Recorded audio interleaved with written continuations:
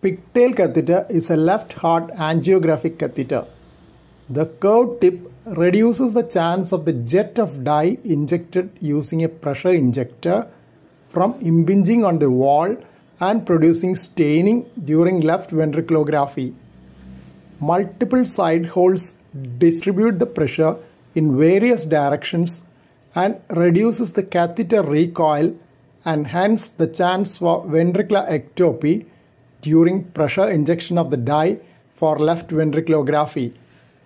But a pigtail catheter is not an ideal one to measure the pressure gradient by catheter pullback from left ventricle to aorta, as the spatial dispersion of side holes prevents measurement of pressure at one location.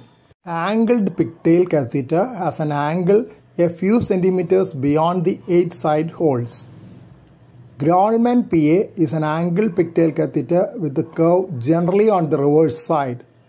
It is designed for right ventricular and pulmonary angiography by the femoral approach. It is used therapeutically for lysing clots in pulmonary embolism. A Pendorf catheter is the straight pigtail used for the same purpose. Pigtail catheter is commonly used for draining a pericardial effusion. Catheters with same shape are used for drainage of pleural effusion, pneumothorax and ascites as well, but they are usually of bigger diameter and shorter in length. Similar catheters are used for nephrostomy also.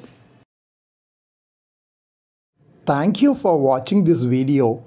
Please subscribe, like, share and post your valuable comment below this video.